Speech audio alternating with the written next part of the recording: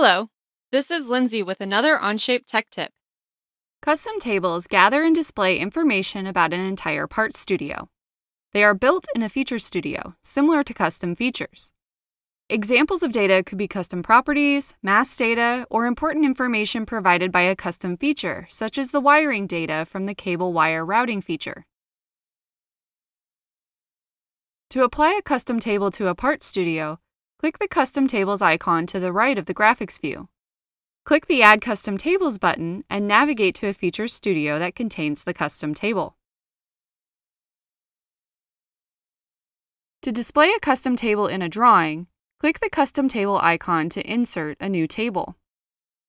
Select a part studio to populate the table. It is not necessary to pick a part studio that is contained in the drawing to populate it. Click the Insert button to select a new custom table or select an existing one from the drop-down.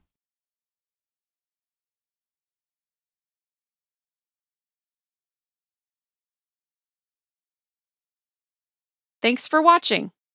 Stay tuned for more tech tips every week.